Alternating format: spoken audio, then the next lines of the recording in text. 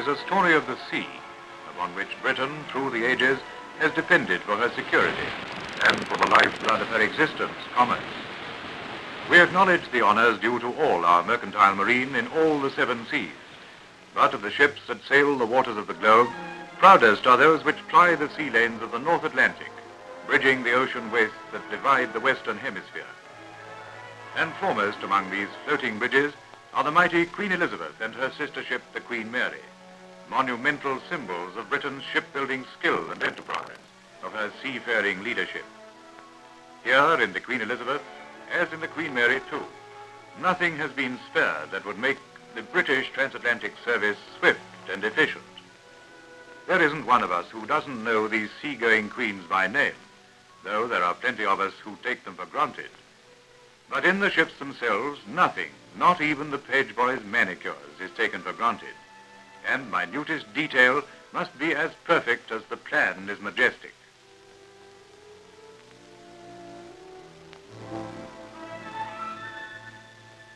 And as ocean travelers pass their carefree days, what do they know of the history that these great decks have seen and made?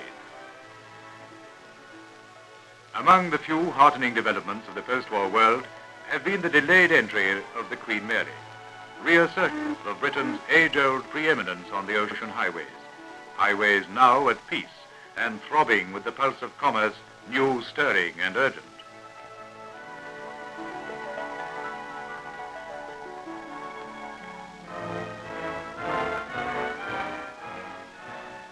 But laurels won are not to rest upon, and in the shipyards of Britain now, thousands of craftsmen are straining muscle, nerve, and sinew to repair and build anew, to fill the gaping hole in our mercantile tonnage torn by the losses of war.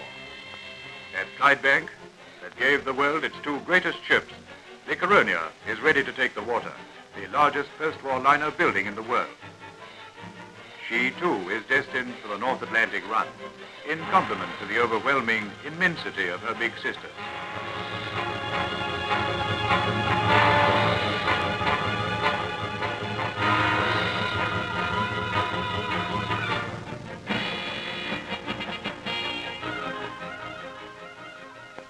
The tallowed slipway beckons to the Clyde. The thousands clear their throats.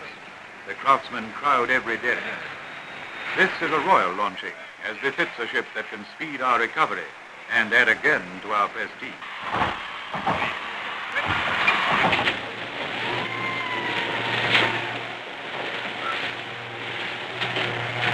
This heartening sight bespeaks the urgent labors of the post-war world and the undiminished faith and energy of a long-tried people. But how sharp the contrast between the 40s and the early 30s. Here, the forest of derricks that are the John Brown landmark at Clydebank stood round the keel plates of number 534, that unnamed Goliath-to-be that was planned with boundless courage and ambition to eclipse all competition. 534. The bold figures became a household word, particularly at Clydebank, where it was a promise of continued employment and security for a long time to come. 534. Britain's answer to the superliners of Germany, Italy, and France, the Bremen, the Rex, and the Normandy. The answer was growing before our eyes.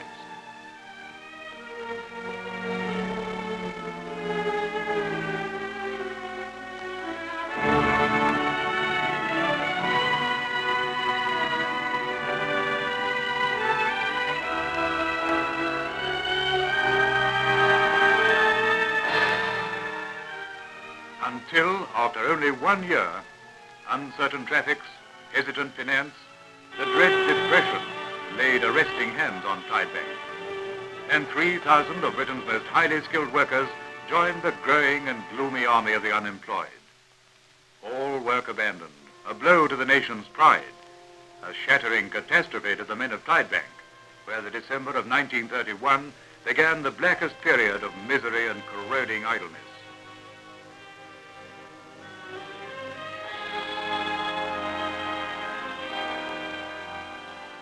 And the partly clad skeleton of 534 was left in tragic silence. From time to time, talk of a government loan to finish 534 revived hopes that scarcely smouldered, until on April the 4th, 1934, the tide of desolation turned.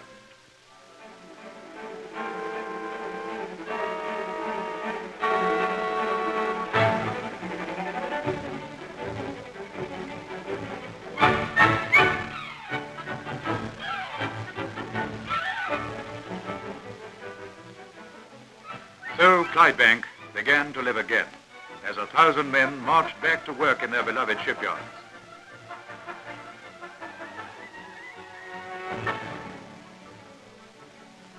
The clamor of hammers, the hiss of steam, the shrill of the sirens, all the jangle and orderly turmoil of the shipwrights leapt into life again. And from 534, lifeblood began circulating to coal mines, to steel mills. 534 was a building again, lost time to be made good, 3 years of delay and suspense to catch up with. This time, 534 would be completed.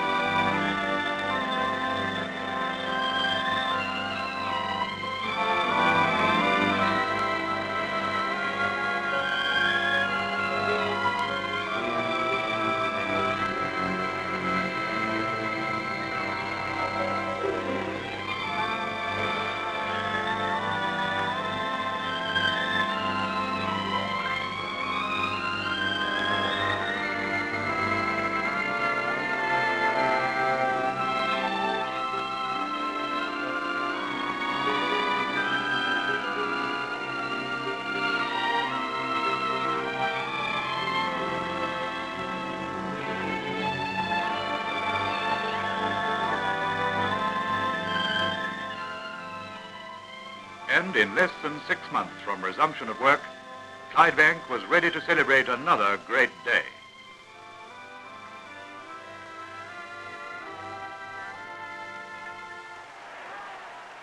A royal occasion, with Her Majesty Queen Mary to bestow a name as yet unknown upon the waiting ship. 534 for only a few minutes longer. A royal launching, and a rainy one, as thousands of damp but undaunted spectators could testify. And 534, the first liner in history to bear the name of a living member of the royal family, was poised and ready. I am happy to name this ship the Queen Mary. I wish to all to sail in her.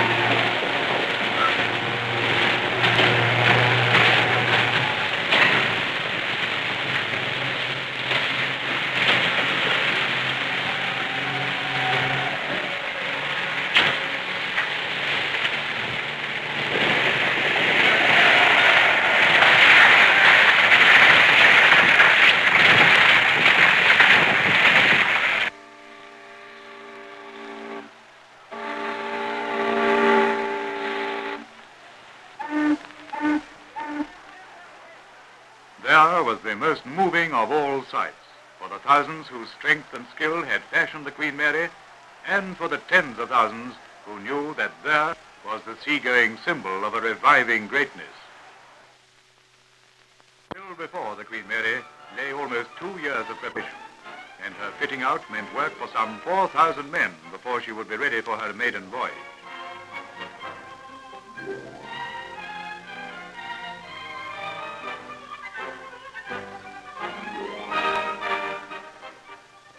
Nearly 2 years, until late in May 1936, when Southampton prepared to speed the giantess on her first Atlantic crossing.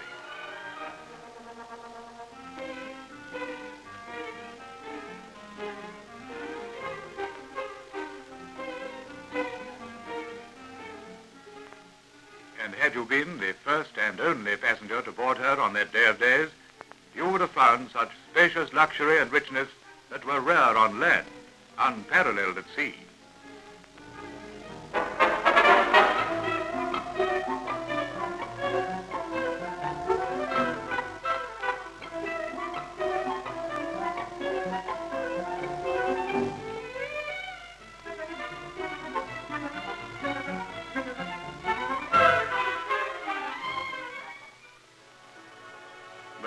not the only passenger.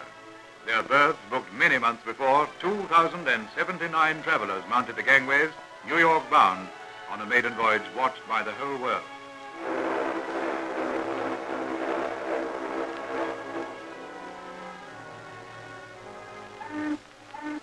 2,079 passengers making their own history on a great journey, but none with any inkling of the greater history their ship would make in grimmer days to come.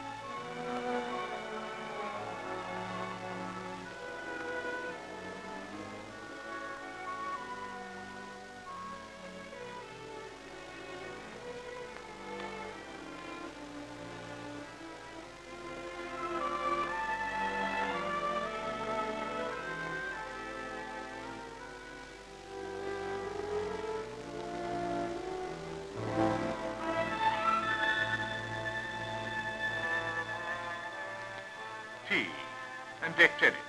That'll do. Let them represent the leisure and pleasure of the easier first years of a great ship's life.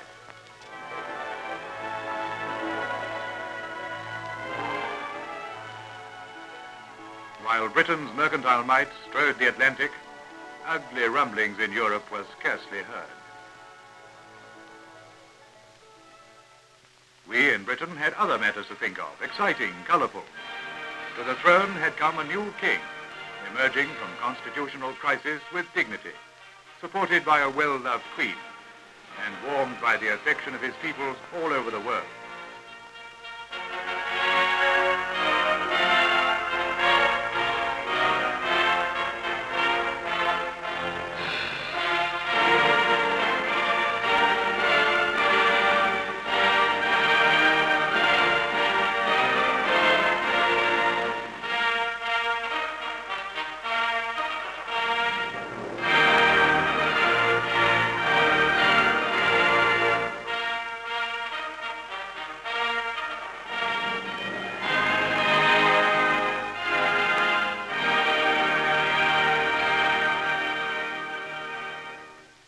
Again at Clydebank, shipwrights were weaving the tracery of their derricks round the growing hull of the most perfect craft they could build.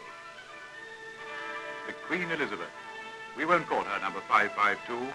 The Queen Elizabeth would not be ready for launching for nearly 2 years and would not see the Atlantic until, they said then, April 1940, all being well. All being well.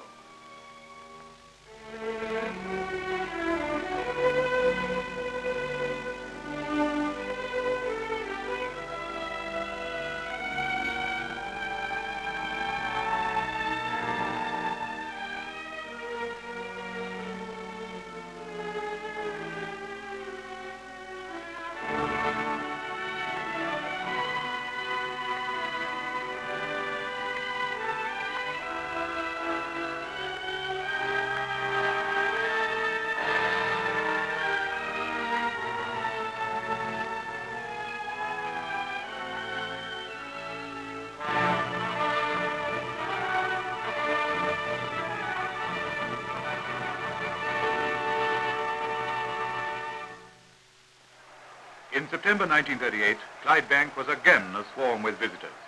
Her Majesty the Queen had come to bestow her own name upon the towering beauty whose graceful hull lay ready on the slipway. And again the thousands packed the yards, climbed the jibs, and craned to see the biggest ship in the world take the water.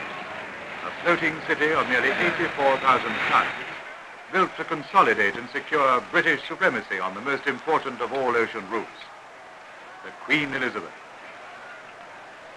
Name her Queen Elizabeth.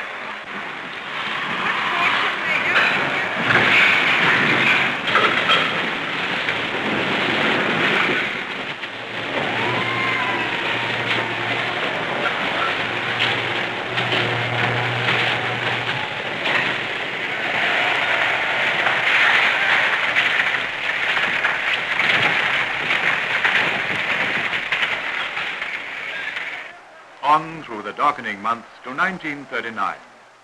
With the hot breath of war already on our necks, at the end of August, the Queen Mary left Southampton with the record number of 2,332 passengers. And as she made for the New World, she looked back over her shoulder uneasily.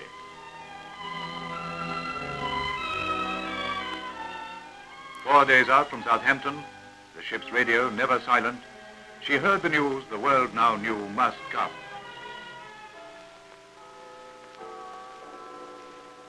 No further postponement possible. The hour had struck. The parleys, the negotiations, the appeasements and promises, all to the winds. Britain was at war, unready but determined and irrevocably at war.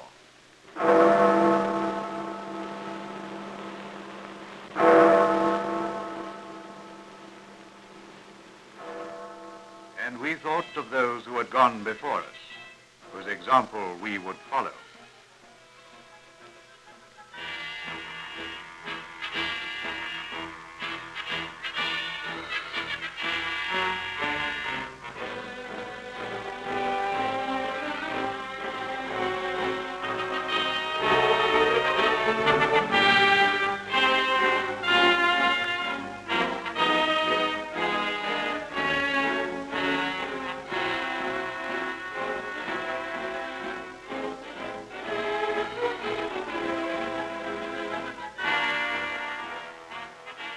They once called it a phony war, but those who knew could see the peril in which the Queen Elizabeth lay in her fitting-out basin in the Clyde.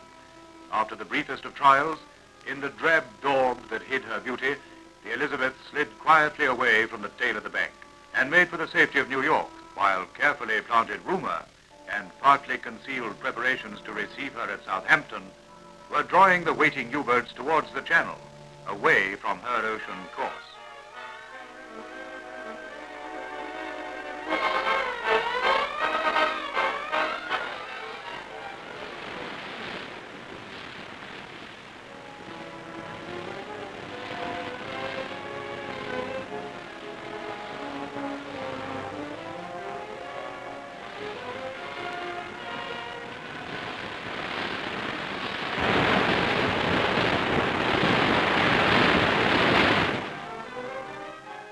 On March the 7th, the partly finished Elizabeth, her secret and hazardous maiden voyage behind her, found the shelter of neutral waters, but not skulking idleness, as we shall see.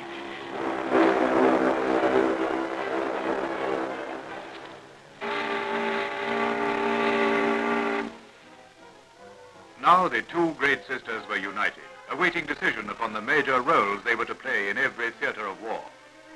For a fortnight, neighbors of the ill-fated Normandy, they remained together, while New Yorkers and everyone else speculated on their future. On March the 20th, 1940, the Queen Mary slipped down the Hudson and away from New York. Her work on government service had begun. Before her lay thousands of miles, a transocean dash round the Cape and across the world to Australia. She was going to prove, even sooner than was expected, the value of the fast, big transport. Sydney was ready for her arrival on April the 17th, 28 days out from New York. But she had only 14 days in which to equip herself for trooping service. A miracle of Australian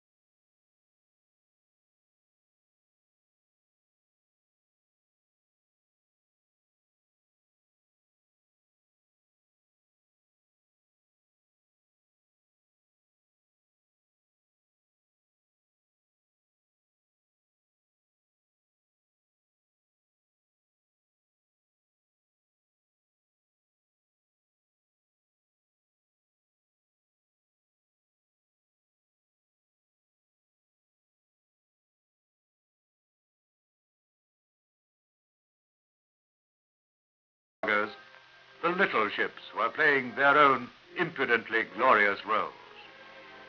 Dunkirk. In those dread days of 1940, we peered into the skies and across the narrow waters that separated us from an exulting enemy. It should be our turn next. Were we alone? Isolated, perhaps, grimly awaiting the next move, the initiative not in our hands.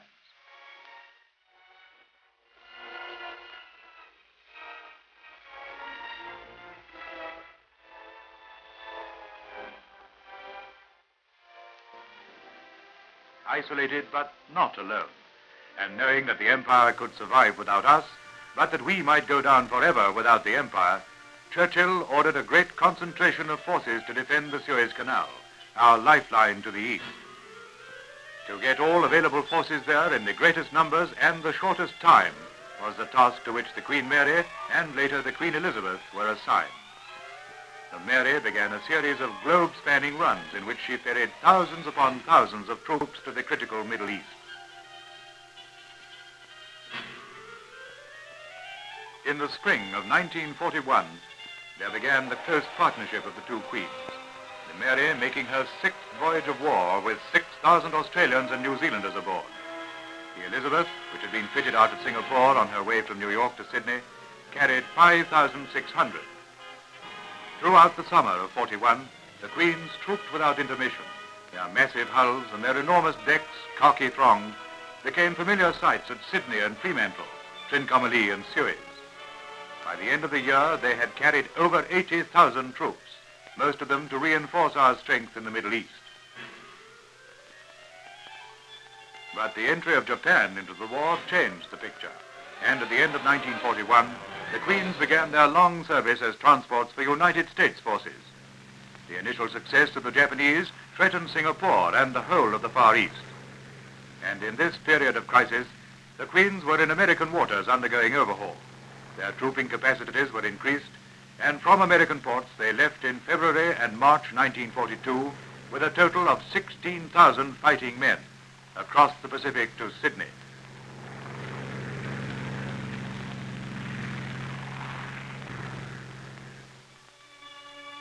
Again, the scene changed. By June 1942, Rommel's threat to Egypt and the Suez Canal was gathering momentum. Urgent reinforcements to the straining desert armies claimed all the effort the Queens could make.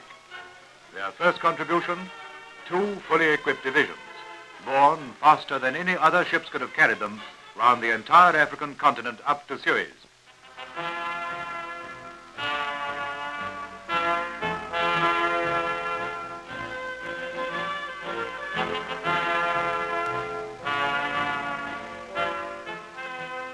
Here was the crowning justification of their planners' courage. The largest, fastest liners in the world, ferrying Allied forces from the Clyde by way of Freetown and Simonstown to Suez.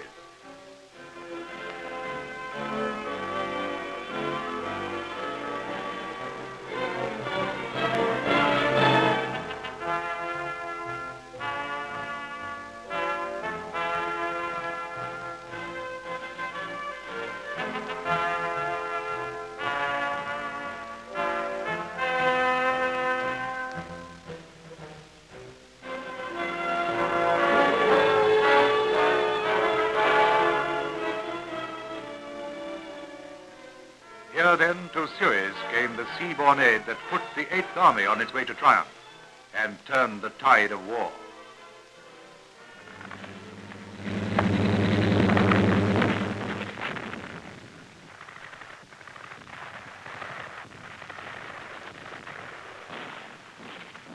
The African pace was quickening. The Americans were making for the northwest, their convoy bringing a second hammer that was to help drive up Italy, an enemy routed out of Africa. Here, though, was a convoy, its speed that of the slowest member, in sharp distinction from the fast transportation of the Queens, which traveled at all times without escort, depending for their safety on unapproachable speed.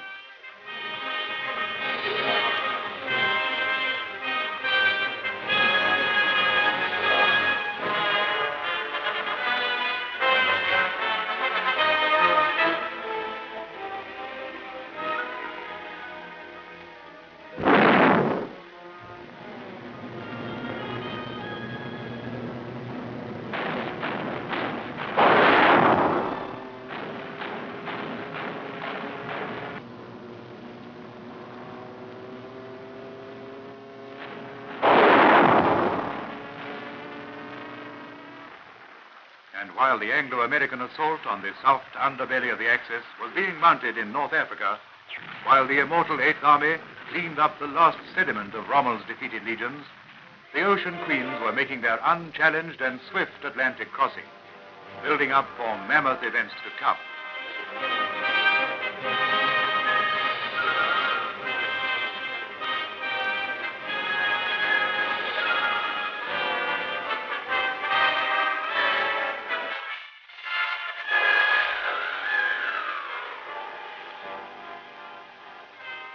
And none knew better than these in what debt the Allied armies stood to the countless spannings of the globe that crowded the logs of 2 Clyde-built liners.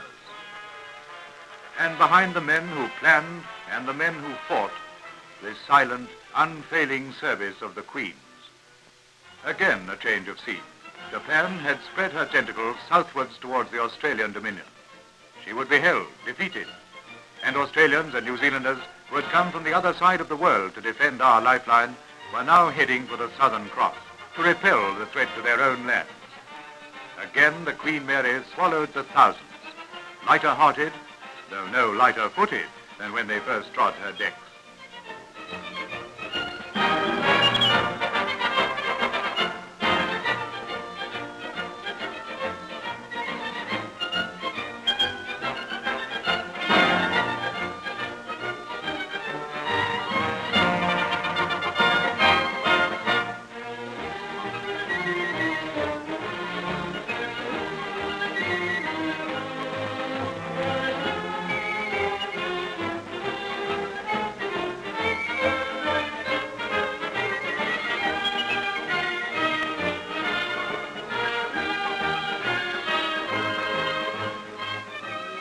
Home-going diggers and cobbers, their African battle honours thick upon them, the last Australasian trooping of the untiring Queen Mary.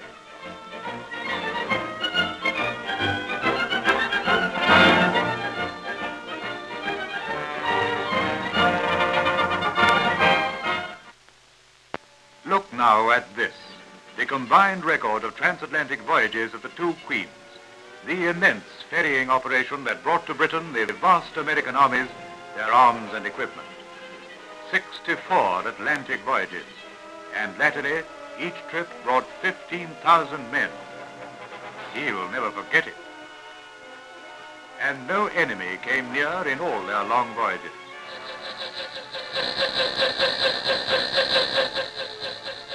But they were well prepared for his challenge if it came.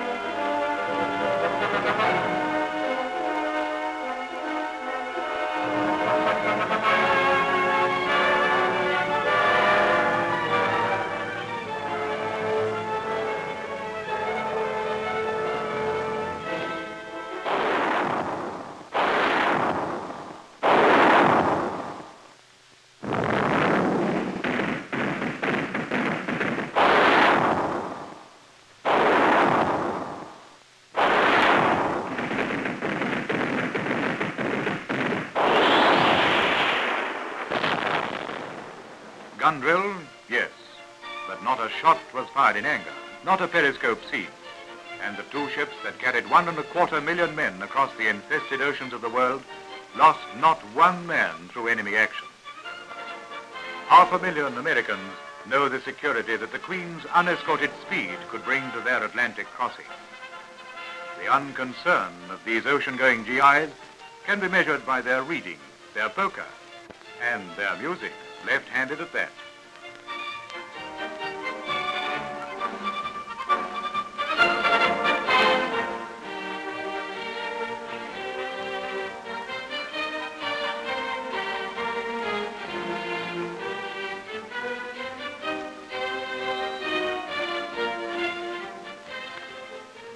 Month after month, the uninterrupted, unending lines of uniformed men from across the Atlantic poured into British ports.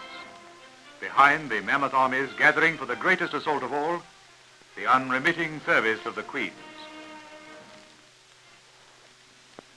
Then, on that fateful June day in 1944, millions of men set out on the final leg of that long journey begun in 1939. A tense, short trip across the Channel.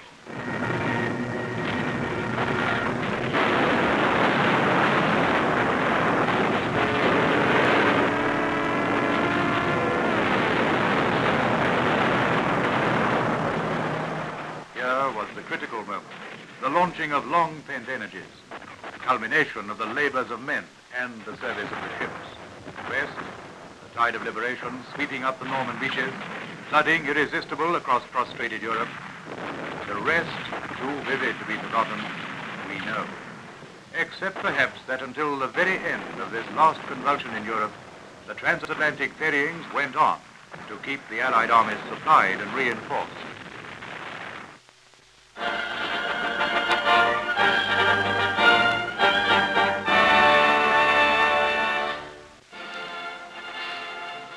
Less than a year after D-Day, Europe was suddenly and joyously released from almost 6 years of war.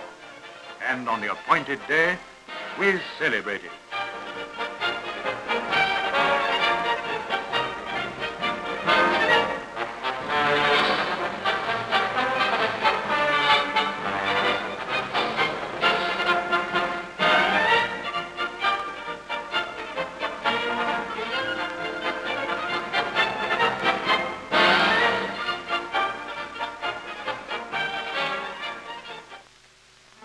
But for the Elizabeth and the Mary, as for other ships of the transport service, the job was not yet done. During the war, each of the two great liners had transported nearly 1 million men and steamed nearly 500,000 miles. Now these men must be repatriated, most of the miles retraversed. The North Atlantic again, but the passengers westbound, homeward. Now, no huddling below deck in blacked-out quarters, no lurking submarine to cheat, no zigzagging, but direct homegoings for 15,000 at a time. Swiftly had passed the darkened days to Europe. Now the impatient days homeward were speeded by the passengers themselves.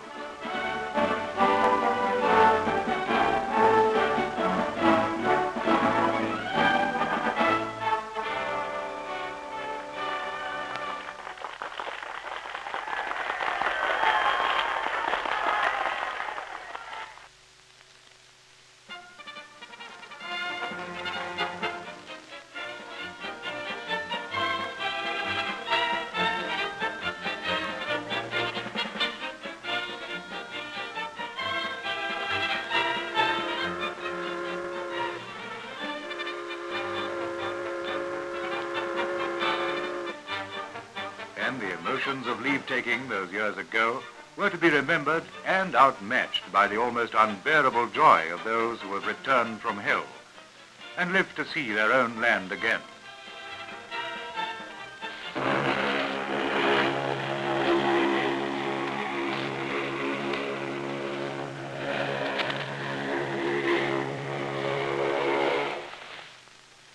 Those years of secrecy and haste, of crowded turmoil, those years are past.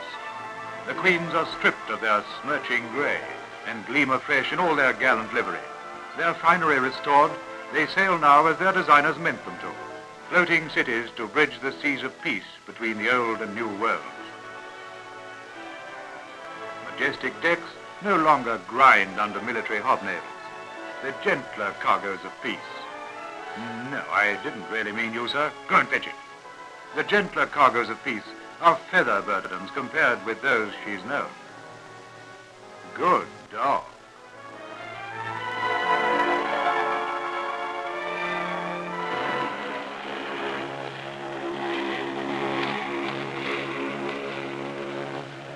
Let us watch the Queen Elizabeth go, outward bound from Southampton. That awe-inspiring moment when 83,000 tons creep away from you imperceptibly.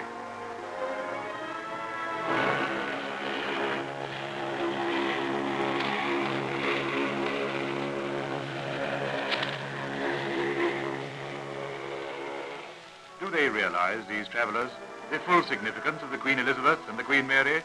The lounges and promenades, the beauty and spaciousness are all there again. Ah, yes, and the restaurants.